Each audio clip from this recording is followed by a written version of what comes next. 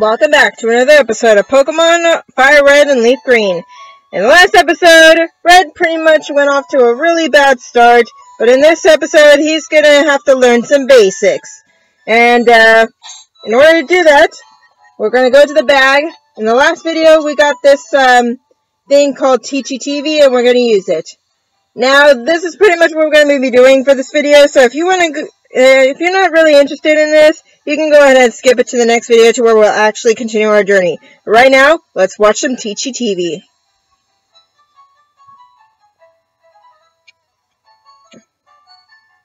Hey all you trainers out there! Hello trainers! Come on, let me hear you. Hello trainers! It's me, the Pokedude. Today the Pokedude's here to tell you all about how you can battle Pokemon. Say you're out for a stroll when suddenly a wild Pokemon appears. It's up to you to smartly use your Pokemon and use their moves to reduce the opponent's HP to nothing and claim victory. I'll show you how to do that in person and for sure. Alrighty, here it goes. Keep your eyes glued to the Super Pokedude show. So a cool little feature there. Also, this is the highest volume you can get on here, so yeah. If you have the speedier the battler gets to attack first. Okay, as I was saying, if you have your own FireRed or LeafGreen game, you can go ahead and plug it in. It looks like my Rattata was faster than Teachy. Okay, can I please do a sentence while I'm explaining the audience real quick? The battlers take turns attacking and reduces each other's HP.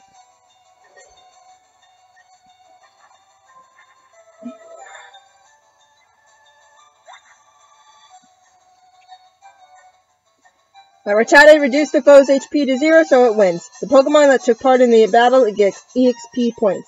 When a Pokemon collects enough EXP points, it levels up.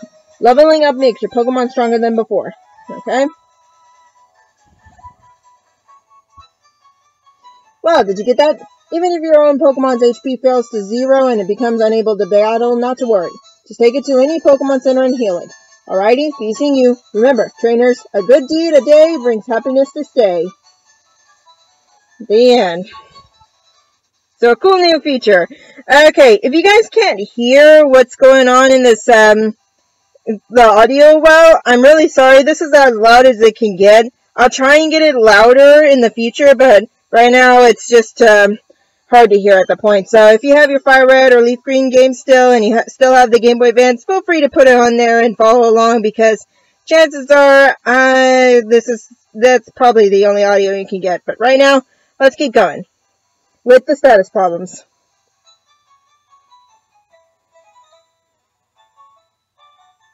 Hey, all you trainers out there. Hello, trainers. Come on, let me hear you. Hello, trainers. It's me, the Pokedude. Today, the Pokedude's here to tell you all about status problems. Status problems include poisoning, paralysis, sleep, burn. There are a couple others, but they really are trouble. Getting one, and your Pokemon may become useless in battle. You know, it hurts the Pokedude to see a Pokemon suffer. So, what should you do if your Pokemon gets a status problem? Well, you got me to show you. Alrighty, here he goes. Keep your eyes glued to the Super Pokedude show. I wonder if he has these Pokemon for props. Like they're actually trained. Oh well, let's see.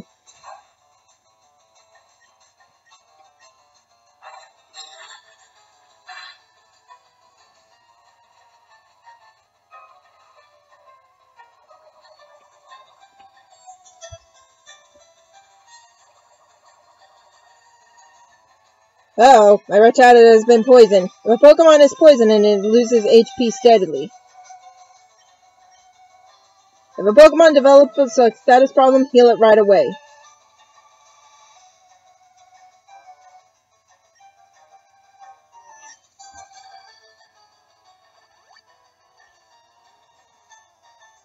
Using an item on a Pokemon uses up one turn, though. Not the opponent's turn. Okay?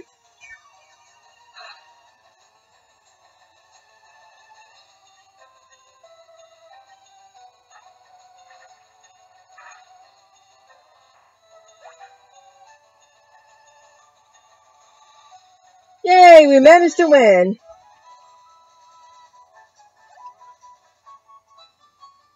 Poisoning or paralysis don't go away after a battle. If a Pokemon is poisoned, it loses HP even while you're walking. You should heal Pokemon of these kinds of problems right away. Use an item or try to get to a Pokemon Center for healing. That wasn't hard, was it? Alrighty, be seeing you. Remember, trainers, a good deed a day brings happiness to stay. Okay? Alright, next up we have the type matchups.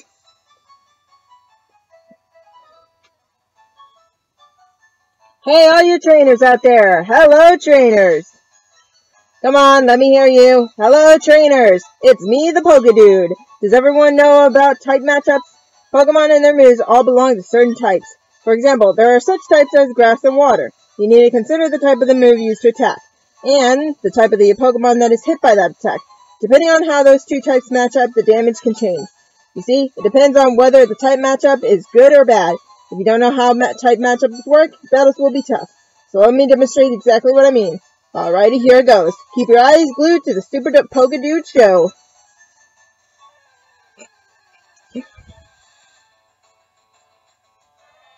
Alright.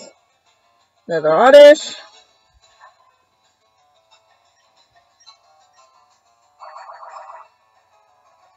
Little plain bubble. The move bubble is the water type attack. The targeted Oddish is a grass poison type Pokemon. The water type attack is absorbed by the grass type Pokemon. As a result, the move becomes not very effective and inflicts only half the usual damage.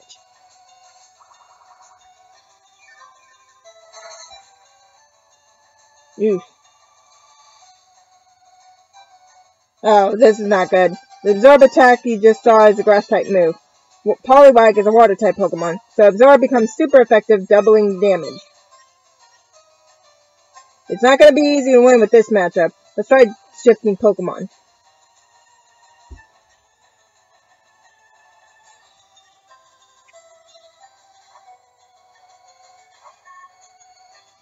Shifting Pokemon in and out uses up one turn. Now it's the opponent's turn.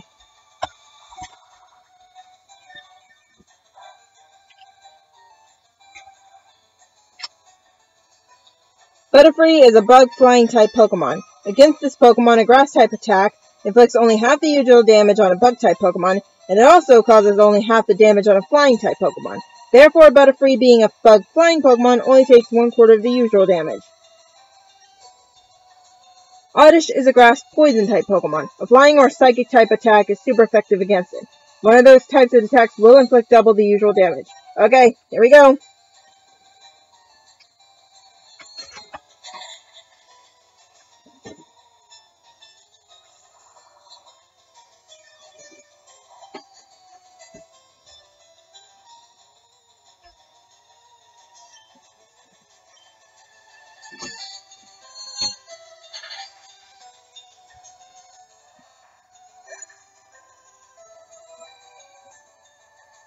Yeah, we won.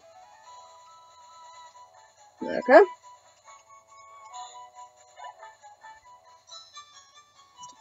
Is it possible to launch an attack that will inflict timid damage? Does the opposing Pokemon pose a threat to your Pokemon? Is there any chance that it may have disastrously tough moves? Watch the type matchups to gain the upper hand. Alrighty, be seeing you. Oh, for the cool type Pokedude, awesome type kids like you match up perfectly. Remember, a good deed a day brings happiness to stay. Okay. One more to do, and that's the end of the video, so it's going to be pretty short. Time to see how to catch Pokemon, even though we've been doing that last video. Hey, all you trainers out there. Hello, trainers. Come on, let me hear you. Hello, trainers. It's me, the Pokedude. Today, the Pokedude's going to show you how to catch Pokemon.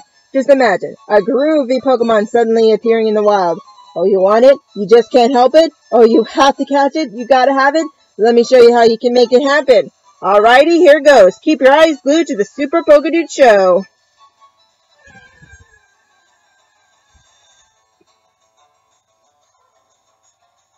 How does a Jigglypuff go in there? When you're trying to catch a Pokemon, don't throw any Pokeballs right away. First, you need to weaken it by reducing its HP.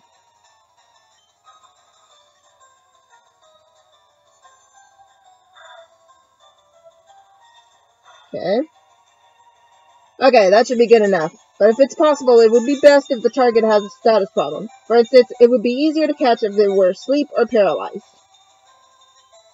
There's Sunspore as well.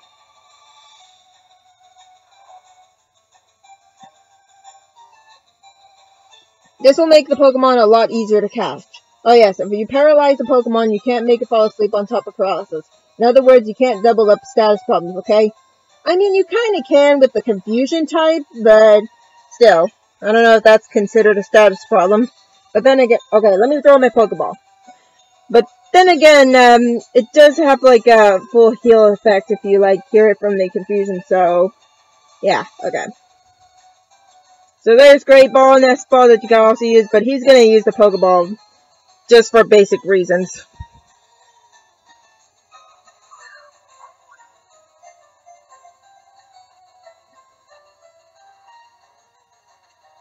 Pretty easy.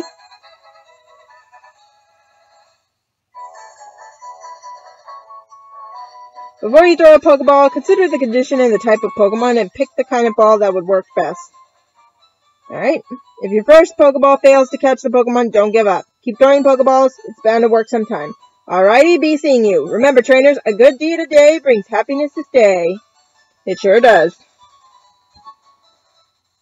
Alright, that's it for this video. Yes, it's very short, but we're all just going to do the Teachy TV. Next video, we're actually going to start our journey. So, until then, I'll see you guys later. Goodbye.